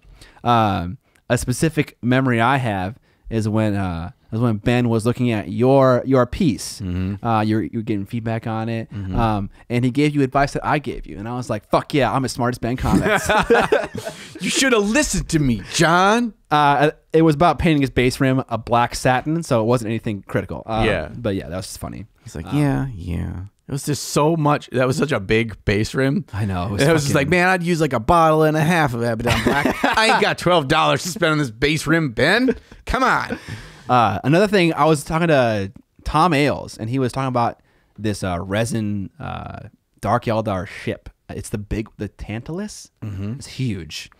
And he's an appreciator of other forms in the miniature hobby. And so what he did in the Tantalus was he did rigging. He added all the strings for all of the sails. And so I was able to stand by the case, and he could just talk to me about that process, what it was like, what the painting process was like, and that was super cool. And like, you'll never get to experience that because Tom doesn't have like an online presence. He doesn't want to have one, and so to be able to do that at an event like that is super awesome. I remember this is the last. No, I can't remember which Adepticon. It's been so many years since we've had one. It's coming up so quick. It's coming up so quick. I know. Or a month away, right? Ish? Yeah. Yeah, it'll be from when this episode goes live, it'll be less than a month. Yeah. But as we sit today, it's like, I don't know, right around a month from today, we'll probably be getting in the vehicle and heading on down to South Park. Sexy Teeth Joshy. Sexy Teeth Joshy's Ford SUV, and we're going to go. Ooh, I just got notified. The Tup sign has arrived in my office. Oh, man, this is breaking news. Which means there is nothing stopping us from finishing the setup and doing our episodes there. Oh, baby. So now I need to fucking put it in high gear and finish the Well, podcast you got up. other gears, things. That was something else. We're jumping in the news. That's something that you should talk about in the news section. Yes. You didn't put in there. Right. About yourself. Yeah. You self as fuck. I got to fart so bad. These mics have pretty good like noise rejection, but there's a chance you heard that. Okay. Little barking spider down there. Oh, is there ducks in here? Okay. All right. I want to talk about something about that too. You made me remember at the case. First Yes. of all, at my first year at Adepticon, and I had something in the case, and I was all very, you walk up, I was like the new kid. I was like, I don't know what to do. I've never been here. It's all these people talking, and by the end of that first year, people, it's like I had something in there, so people were like, oh, I heard you did this. I was like, who told you that? I don't know any of you people. It was just super cool. And then I remember when I was turning my piece in, Anthony Wang yeah. was there. Yeah. And he was turning in stuff too. And he had a really awesome piece. And then also he had in his case, he's like, oh, I did these. And I'm like, wow, I never met the guy before. I didn't even know who he was. Just super nice guy. Amazing miniature painter, come to find out. Yeah. And just super cool dude. And he was like, he's like, oh yeah, dude, I painted these. And he pulled them out. And they were Orc Underworld's warband. Yeah. That has the 4 dudes in it that he painted like Ninja Turtles. So he painted them. They're all green orcs, but he painted all their accent colors because they have like various bits of cloth all around them, like Leonardo, Donatello, Michelangelo, and Raphael. And he's like, and he painted them in kind of a cell shaded style, but really, really well done cell shaded style. And I'm like, holy crap, dude, that's amazing. He's like, yeah.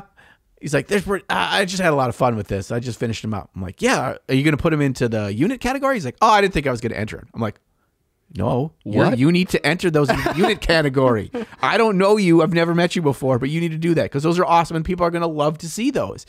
And he ended up entering them. Nice. I was like, I don't even know this guy. I was like, come on, man. Like, maybe I was just like super excited. He's like, okay, weird guy, just leave me alone. I'll put him in there. I'm already in line. I'll just do it. But it was just like a person I'd never met before. We're talking over the painting things. I was asking him about how he got the crisp black lines on all those things and how'd you keep it from, getting too gaudy looking because it wasn't. And it was just a really fun conversation. And that was like the very first day of my very first Adepticon, putting something in there, didn't even see most of the stuff in the case yet. And you're amongst people that are passionate, excited about the same kinds of stuff as you. Yeah. And there's no reason for you to be anything but friends because most of us don't have a big local community that really loves the same kind of stuff as we do. Mm-hmm. And so when you can get a chance to, whether it's online or it's in person, to find those people, it just feels right. Like it feels like this is really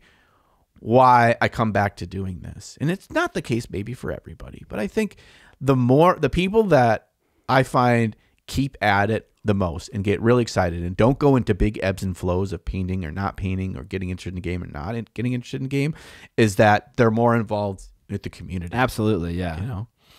And you always see something cool that someone's painted. And so that I always am finding inspiration and people are like, oh my gosh, did you see this Sergio Calvo piece? Blah, blah, blah. I want to figure out how he did the armor like that.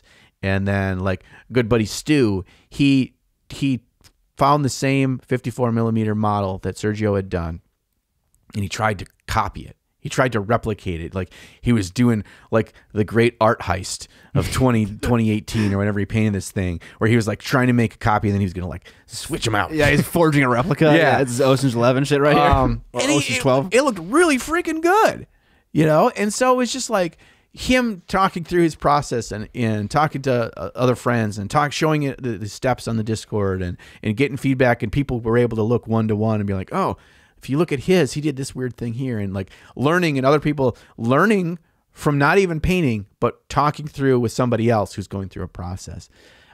Because this is such a time-intensive hobby, I think something we don't think about. See, I'm just transitioning to a different topic entirely. Nah, I don't even breathe. Because this is such a time-intensive hobby, many of us realize quickly the value of learning from others without having to do it all ourselves. Because if you are forced to learn how the Renaissance painters accomplished a thing through trial and error yourself, it will take your lifetime to figure that out. But if you have all these other amazing painters that are also willing to share and willing to teach and willing to talk about and willing to release PDF guides, or willing to just have a conversation with the stranger or talk about it on a Facebook post or have a video about it, like that becomes the norm. And then people that are exposed to those things kind of fall into line with, I get good feedback, I feel good about learning, and then they're more willing to share and learn. Yeah. So yeah. Okay, fantastic. I'll take a breath now. Okay. So you talked about your experience with Anthony when you were submitting models. One I want to talk about is really early on when I was little. I went to the Games Workshop in Gurnee Mills, Illinois. And I was 10. Mm-hmm. And I'd always go with a friend, and the friend's mom would drive us, or my mom would drive us. And we'd hang out there the entire day. And I'm trying to think. As a 30-year-old, as I am now, if I were to have your mom drop you off? No. If I were to be in a GW every weekend or whatever, 2 weekends in a month, hanging out with, a couple 10-year-olds and other people my age, would that annoy me? Would I like not want to do that? It doesn't matter, because everyone that I was hanging out with there, the store employees, all the hobbyists, they were all super fucking nice. Mm-hmm. I remember some advice I got. In fantasy, you had standard bearers. And one problem that some of them had was they were top heavy and they would fall over. Yeah, all that pooter. Yeah. I remember talking to one guy who played Bretonia, and his trick is he would put washers or dimes and he would glue them into the bottom of the base, make them bottom heavy, and they would stick. And I remember talking about that advice. I remember actually shadowing the manager of the store for career day. Oh my gosh! Because I wanted to be a GW store manager when I grew up. Like, I don't know why I did that. Honestly, I just wanted to go to GW during a school day. Yeah. That's a good reason. Hey, because I'm here helping for the day. Can I get a pot of that Carrick Stone? Yeah, exactly. And I mean, he was super nice. He drove me around. He got me lunch.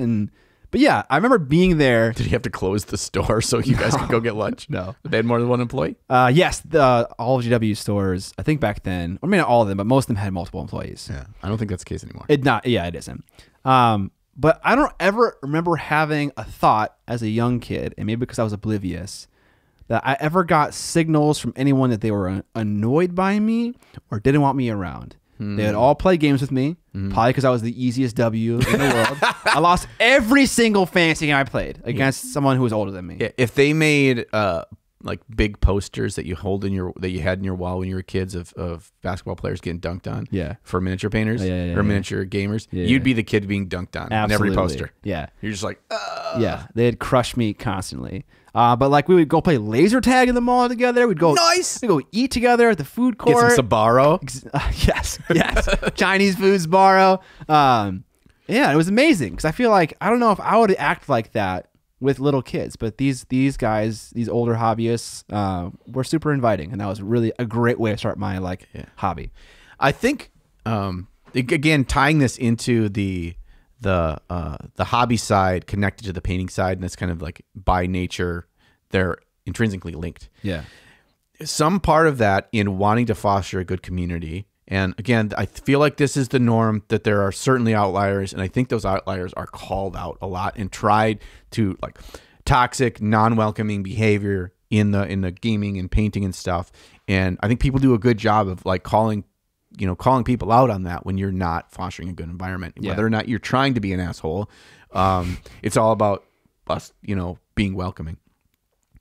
But the history with these kind of games is you need people to play against, right? You need to have a game, to play with the different people, play against a different army, all these kinds of things. You need people to do it. It's not like I can go spend $40 on Call of Duty, go home and just hit quick match and always have somebody to play at my beck and call. It doesn't work that way with this. Yeah. You need to have a community that plays, and you want them to have the cool looking models, so the painting kind of goes along with that. And that's why, like, if you get into this hobby from a painting perspective, you'll get gamers in your local area that see you there, like picking up a new box of Space Marines or whatever, that try to invite you to come out and just like, oh yeah, we play on Wednesday nights. You just come out and check it out and ask questions or just see how the game goes, whatever, because they want you to get you to play.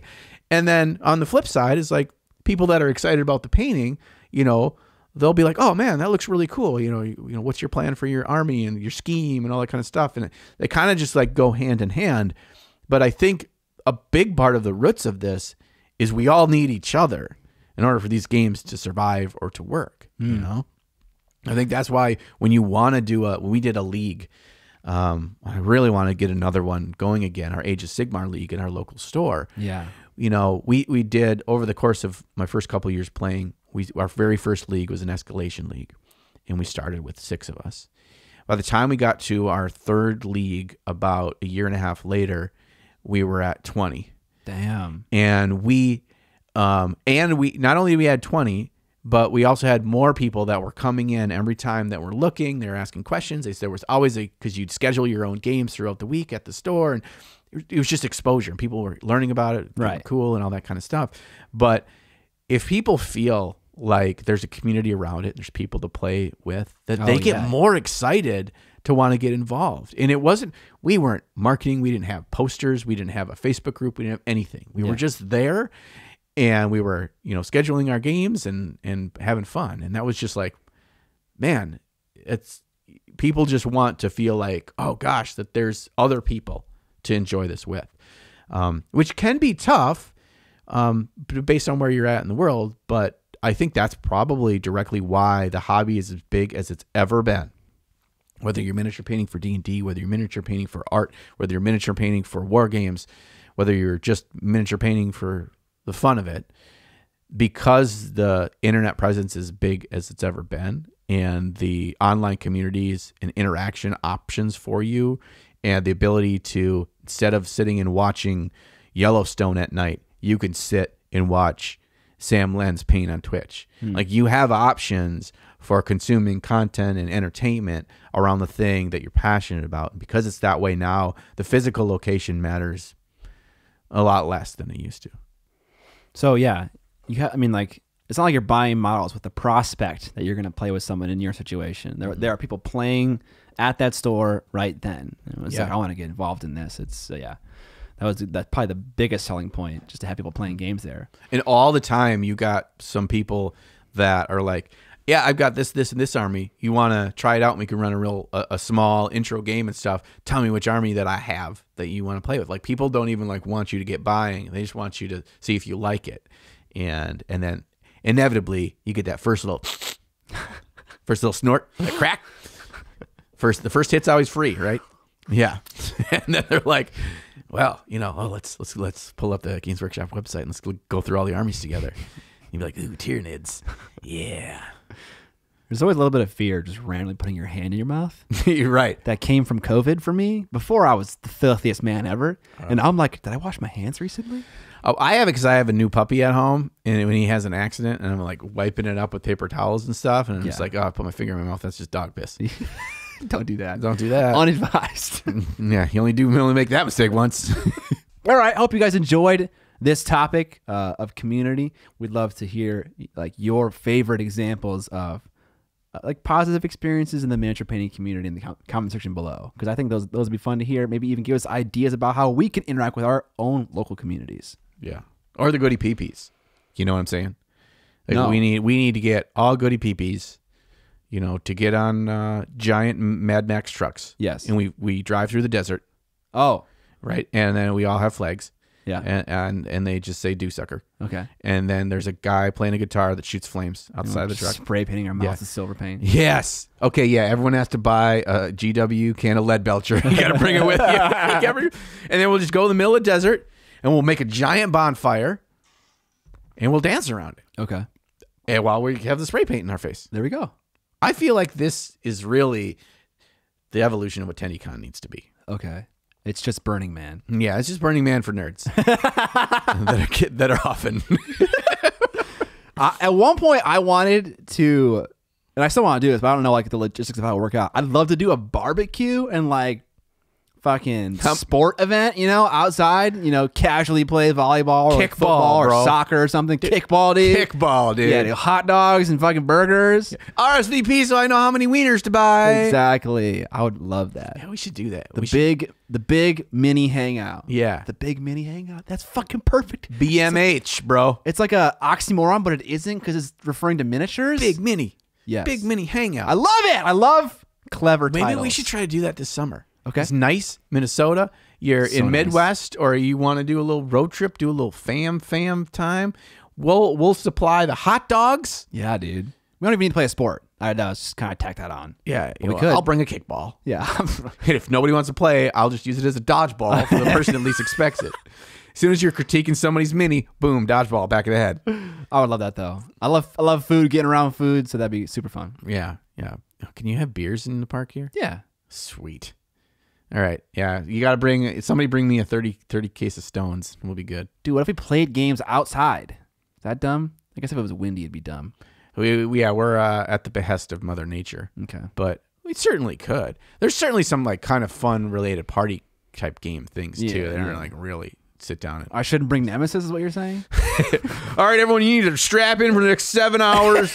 We're looking at little fucking tokens and 72 decks of cards. 72 dicks of cards. Well, we figure out which one of us is trying to kill the other ones. Also, there's aliens.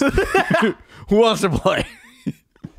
In that crowd, I think everyone would want to play. They'd be like, "Fuck yeah, dude! I want to play." Yeah, we can play some. We can do something like D&D and stuff out there too. Yeah. In the park. D&D in the park. Dude, LARPing, bro. Yeah, You should run around the park and geek sports, dude. pretend. Yeah, like instead of like throwing shurikens, we throw in like frisbee golf discs. Still kind of painful. Yeah. Those are pretty heavy. Fireball. Pew. Okay. All right. So yeah, we're gonna look into that, and we have just like just a getaway. Maybe we should do it on like a big abandoned campground or something.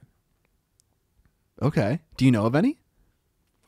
Remember I showed you that picture of that place? That castle? No, not that castle. Yeah, we should probably overtake that castle. Overtake it. What is this? What is this, 1400? Yeah, they don't have any fucking moats, bro.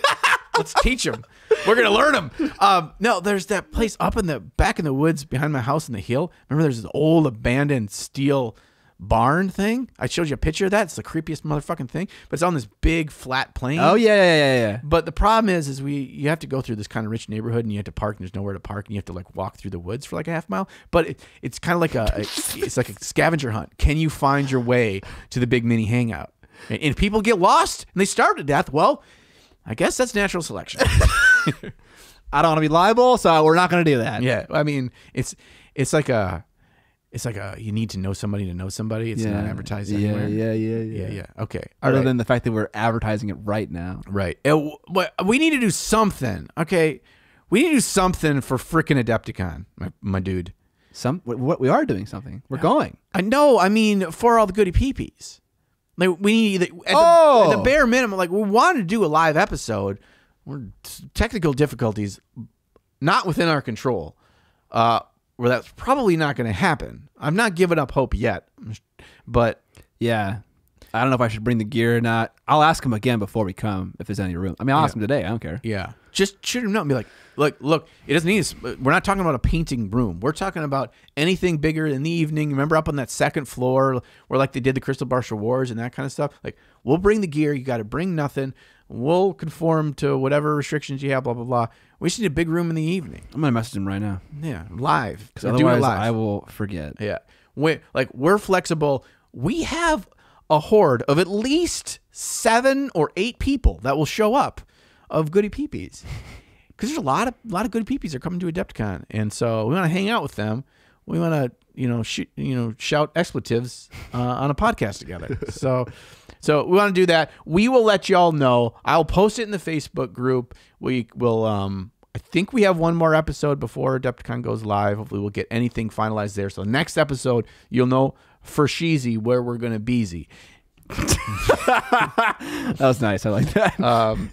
Yeah. So what earlier you were like, I asked you a thing and you had to go poop, and instead of saying I need to think on it, like I'm gonna poop on it. yeah, I'm gonna poop on this thought. Yeah, I'm thinking while I'm pooping, so it's like all of my brains, because you have your gut has a brain. Yeah. Your foot has a brain. Yeah. No. Like there's actually the neurons in your brain that like make you think and stuff. Yeah. The second largest source of neurons in a single place in your body is your gut. Yeah, my elbow has a brain too. Yeah, he's lying to me. I don't believe this you're at all. like, listen to your gut. You know what that phrase came from? Yeah. Because a lot of your intuition of like thinking through a situation, your gut will actually guide you. See, this is true. should I believe him? Listen, He says so much BS. I know it's all poopies. But there's some shred of reality and truth in that statement. Yeah. Welcome to the news section, which was filmed after the after party because I'm an idiot. Yeah, and well, did the order wrong. All the other episodes, Scott's like, we do news now, John. La la la la la. John, you always forget when we do news. It's true. I give him shit for it, and then I did it. Yeah, well. All right. First up on the list, we got a little bit of tea, a little bit of mini Peyton tea. What do you mean by tea? Okay, so drinking the tea is like gossiping. It's a British thing. No, it's I don't know where it derives from, but it's definitely a phenomenon that's happening now. To say that phrase to mean gossip and like okay, all right, hot shady goss. shit. I just like saying hot goss. Hot goss. Okay, so there is a Kickstarter coming out. I believe it is for, oh my gosh, the guy who loves to make vampires, Carol Rudick. Carol Rudick, and he commissioned a sculpt of Lilith. By Baron Artwork. This guy does a lot of sculpts of famous actors. He did a Dune one for the recent Dune movie. Oh, yes. It's Paul Atreides. Exactly.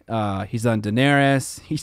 He did this guy, one of the Boondock Saints. Daryl from Walking Dead. As a space marine or as a Stormcast Eternal or something like that. Can he sell those things? No, he just does it for fun, I think. Okay. It's like... So he sculpted it, and... It's a scene. It's a scene. So Lilith is like, I think she's like the goddess of sex or related to sex or some kind of like ecstasy in some way. Because it's like Queen of the Moon. I don't know what the moon has to do with humping, but apparently something. It's a lot of naked chicks like approaching a throne where she sits on this moon-shaped throne. I know when the moon is out, I'm most ready. Okay. For the hump scene. Yeah. You're like a werewolf. I'm like, oh, I'm sexy John. I got a boner now. All right. Anyways, it features what looks like a rape scene. I'm not going to sugarcoat it. That's what it looks like. There's a girl defending herself from a dude who's making a sexual advance on her. And they're both naked. He's far beyond an advance. Right. So what I read in the comments was this was originally supposed to be a vampire scene, which tracks because Carol's Kickstarter is all vampires. He makes all vampires. Mm-hmm. And so you're supposed to be biting her neck. But it turned into this.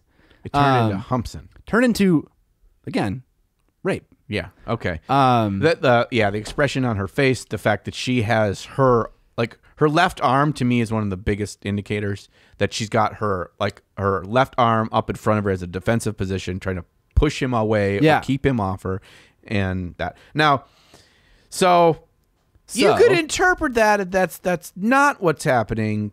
I mean, but I think it's it's not a stretch in any part of the imagination to interpret that as rape. Right. Yeah. Yeah. And also, I'll say, I don't know if there need to be limits on like what can be a miniature. Like we've discussed in the past, like Nazis, like glorifying the Nazi regime is a bad thing, but like doing a part of history isn't a bad thing. Mm-hmm. So like, I guess maybe crossing the line is does this glorify this?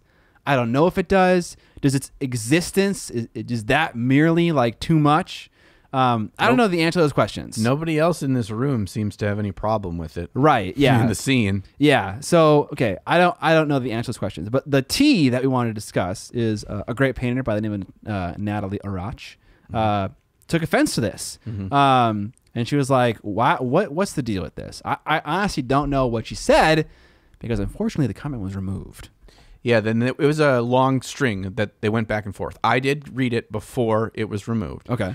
And we did find out, confirmed from Natalie, that she did not remove the conversation. Yikes. That it was removed, I'm guessing, by this poster, the person who posted this. Right. Barone artwork. Where she was upset, but not still very respectful. Right. Was her tone of voice about it, about this is like, why would you do this? Like, this is not okay. This is pretty apparent that this is rape. This is, you have all sorts of room in the design sphere that why is this something you'd choose? Right. And from my recollection, again, this is recollection. I don't remember it exactly. He was pretty defensive and he was like, that's not what it is. That's not what I was intending for. How do you know in somebody's bedroom what they're like and blah, blah, blah. And then he went on to say, kind of true, I guess. I mean, yeah, I guess. But then he went on to say like, well, thing that I thought was kind of spicy. He was like, so there's no wiggle room for you to criticize a sculptor and say that they didn't do something perfect, so you can call them out. But if a painter does a terrible job on painting something, that's fine. I didn't see how that was related. I don't know. It's not related at all. Yeah. I think what he was trying to say was it's not a perfect sculpt. Like if my intention, he didn't say my intention was not to make it look like rape. I think that's what he's implying is if it came across a way that was not my intention, I maybe didn't hit it on the mark. Why are you not giving me any whatever? Yeah, any leeway, yeah.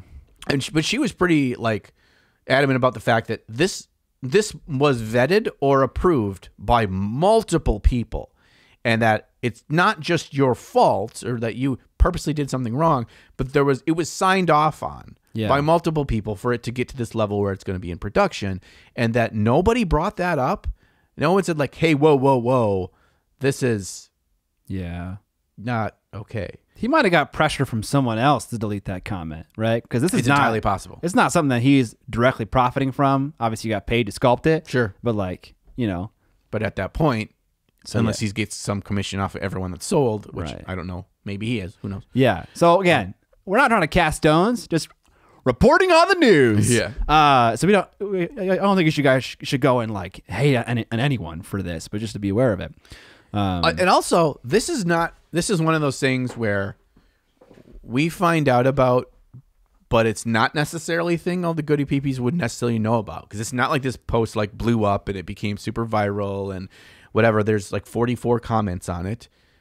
It's Instagram post, and so I don't know if it's being talked about elsewhere, but I think it should be talked about, right? I think we should say like, hey, maybe we don't do that. Maybe we try to be.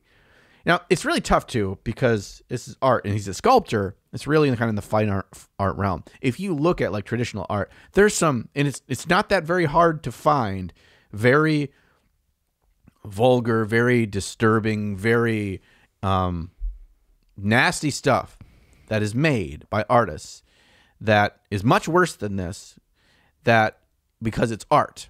Right? Because you're making a statement. You're trying to have something powerful. You're trying to, have some reflection on society. Yeah. But that is the artist making their statement, and it lives on as it is. And this is what my gift to the world is to make this statement. Here, you're making a statue. Its purpose is to sell it for people to paint it. Yeah, that seems a little weird. And that's different, I think. It is different, literally.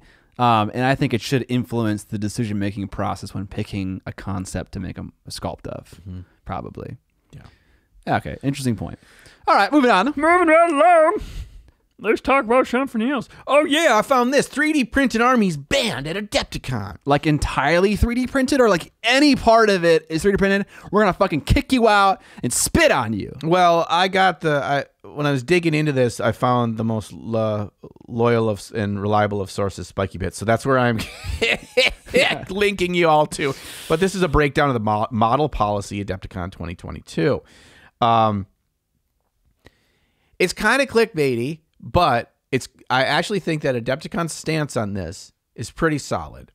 That you can't use recasts and you can't use 3D printed equivalents for your army at Adepticon. So your 3D printed Space Marine army, you can't use that at Adepticon. I think that that's fair. However, what it talks, I think it says like bits or conversions. You're open to conversions. You're open to counts as long as it's obvious and as long as people know. If you want to add a 3D, it comes across to me anyway. If you want to add 3D printed guns of your guys, because it only comes with one plasma rifle in a box, or a different helmet or shoulder pads, like I had for my my Night Lords, you could do that. You just can't 3D print your entire Night Lords army. Okay, yeah, I understand this. They're probably getting heat from players who feel bad when they play someone who is using like action figures, like toy tanks, and it's like, you know, I took the time to buy my thing, to paint it, to assemble it, and then this is my opponent, and that's not the most fun.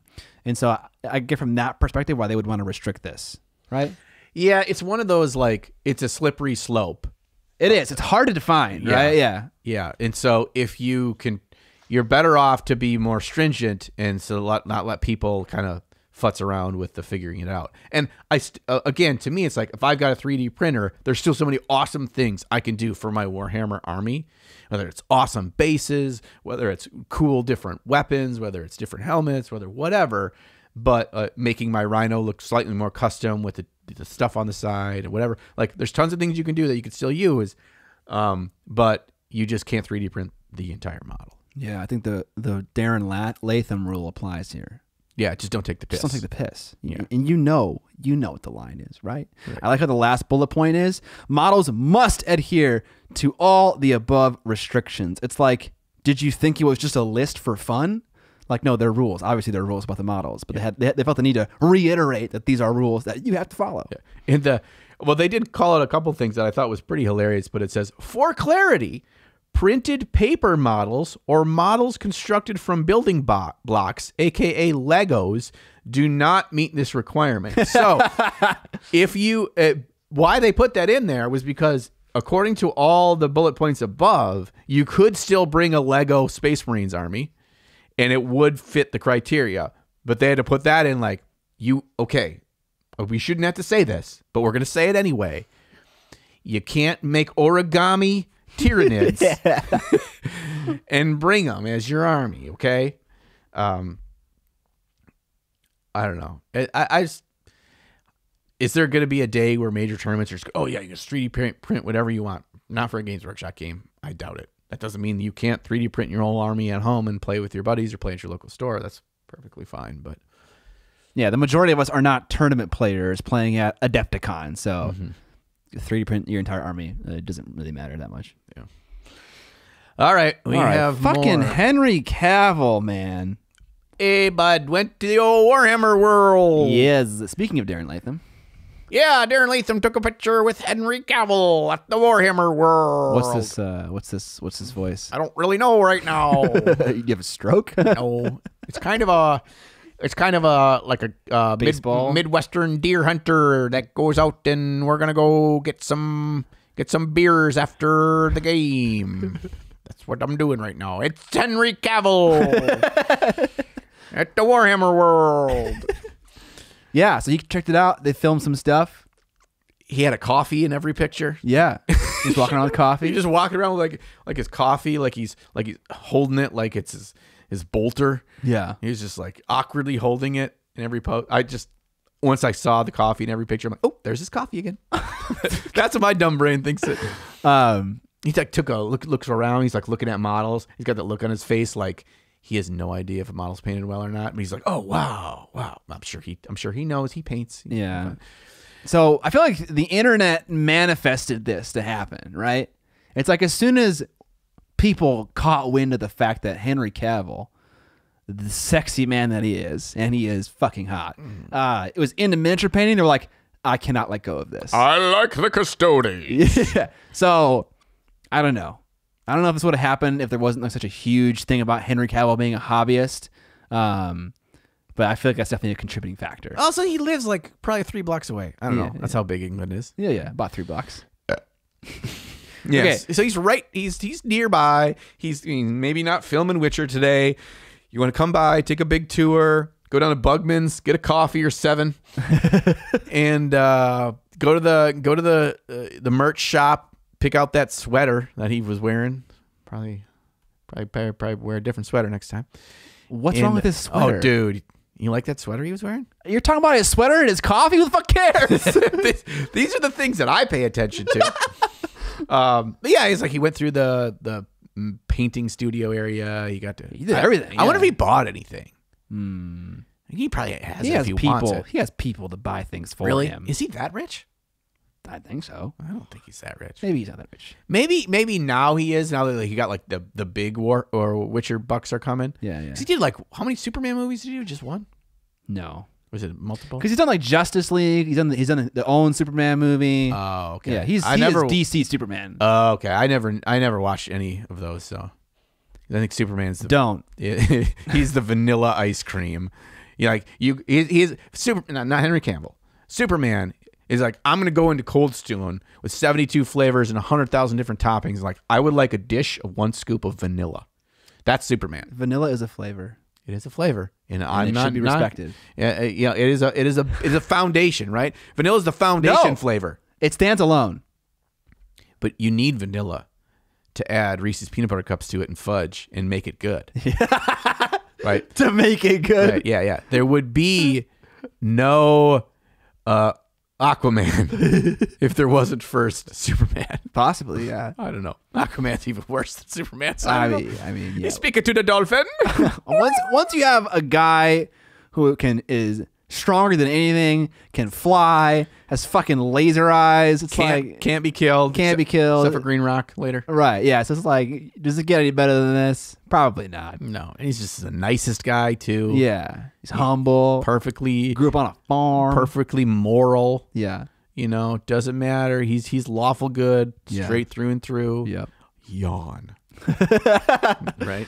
Okay, on our Facebook group, there was someone who made a petition to get Henry Cavill to act as, I think, Robert Gulliman in a 40K movie. And the person who posted it had made the petition. Okay. And they're kind of like, I don't know if this is the right place for this, but I believe that if you want something to happen, you got to be the change you want to see in the world. Sure. I'm all for that. I'm all for, I have so much more respect for anyone that acts. Yes. Like, you can sit there and bitch on the internet or like, hey, what do you guys think? Oh, this would be good, blah, blah, blah. Yeah, if you don't put in the effort to like, I'm going to put action. Yes. Then, okay. I may not agree with it. I may think you're crazy. I may think it's stupid, but you did it. Right. Get it out there. So I would say there was like a 50-50 response. People were kind of like observational and kind of like mildly supportive. And the other people were vehemently against it. And so I get this impression that people are kind of sick of hearing about Henry Cavill. Like they were like swearing and shit. Like they're like, oh my God, it's bad everywhere. They're very upset by it, which seemed like a seemingly harmful thing. When it hit this week, so this will be a couple weeks ago by the time this podcast episode goes out. When it hit this week, it was like you couldn't go anywhere in the our typical nerd sphere without being inundated with people showing pictures, talking about it, blah, blah, blah. And then all that shit hit the fan. And then 2 or 3 days later, the GW releases their like teaser video of him and blah, blah, blah. So it got extended. Yeah. And so I think people are just kind of like, we get it. An actor went to Warhammer World. Cool. Let's move on. Yeah. The bigger atrocity in this petition is his sweater. Is the sweater. Okay. Y'all go out there. What's wrong with this sweater? Look at the pictures. Look at the things. And tell me That doesn't look like a sweater that you could get at Goodwill for $2. It looks hoborific. Sorry, I'm sure it's not that bad. I'm sure Henry listens to this. I'm sure it costs more than my truck, so it doesn't matter. Yeah, probably. Yeah. Back on track. The bigger atrocity is that people want a Warhammer movie. Why wouldn't you want that? Because what the fuck is the story? What are you talking about? It's all Have you ever heard of lore, John? It's all gobbledygook, like mess of mess. What are they gonna tell? They can tell like the rise of Raboot Gilliman. Okay, but in order to understand this, you need to first understand this 7,000 page wiki of what led up to this, because in a nutshell, none of the shit makes any sense. You don't got to do that. You pick and choose. It's just okay. A talented writer will pick something and make a story out of it. You know? No, it's not a problem. Okay, I guess you could just do a small thing on Gaunt's Ghosts. You know, it wouldn't even need to be about anything. You could just drop someone right into a thing and they would get it. You know? I guess if you have it at the micro, it's like we're not going to try to even explain the world, the lore, the blah blah blah. We're going to get you into this micro story that's really interesting, and there'll be like touches of what this world is about. Maybe not unlike what they did with the most recent Dune movie. They didn't spoon feed you everything. You just got to see the giant fucking ships. Yeah, and you got to know, about spaceship sounds. Yeah, dragonfly spaceships. Yes. You know what I'm saying? Yeah, and like the suits, it recycles your own piss and you drink it. All that. Like, you didn't explain all that. You just got to watch it in your girlfriend. Okay, I take it all back. I'm sorry. That kind of movie, if done well, pushed at the micro, we just got a touch of not all the bullshit craziness that is all the Warhammer universe, could be awesome. Yeah, I feel bad for the writer who has to somehow demystify whatever the fuck's going on in 40K lore into a actually understandable story. 2-hour movie. Yeah. I think your approach of you don't. Right, yeah. Is the best approach. Robot some guy. Yeah, whatever. Okay, back to this. There's space aliens. They're called Tyranids. All right, we're at the end of the episode. This time I yell really loud in here. I'm trying to build up farts to put in jars for Scott's Kickstarter later. Oh, so it's a long episode. Yeah, we talked a lot. It's almost 10 o'clock though. It is. So that's our cue to end the episode, and your cue to hunt down some tendies in the wild. No tendy hunting. If you guys like the podcast, there are multiple ways to support it. Some free ways are you can whitelist our channel so you see the ads on it. I play one every 30 minutes. On this episode, that means probably like 10 ads. You can do that with various Chrome and Firefox extensions. You can leave us a review. I actually went on Apple Podcasts and looked at our reviews. You guys are super nice. Thank you so much. We're at 4.9 stars. Except for fucking Steve. God damn it, Steve! Steve, that 1 star, you're killing me, Smalls. Share the podcast with your nerd friends. Other non-free ways to support the podcast. You can buy our merch. John and I both unintentionally wore Tup merch today. I got a sweater. He's got a tee. 2 different designs. Both phenomenal designs. Yeah. You can also support us on Patreon, where you get access to an extended episode because you need more of us talking to you, where we talk about things like our favorite minis from other painters, things we tried out, experimented with, failed with, and also we give feedback to one of our Patreon members. So as a patron, you can submit models for us to give feedback to. We do one an episode. And also as a patron, you can submit topics for us to discuss. Yeah. We often get really good topics based on those patrons. So no pressure, but bring the good stuff. Yeah, bring your fucking A game. Yeah, bud. That's it. That's chilled. It. Okay. Enough with the chill. Enough with the farts of the jars. We're going to go eat some tendies, and we'll catch you on the Flippity flop.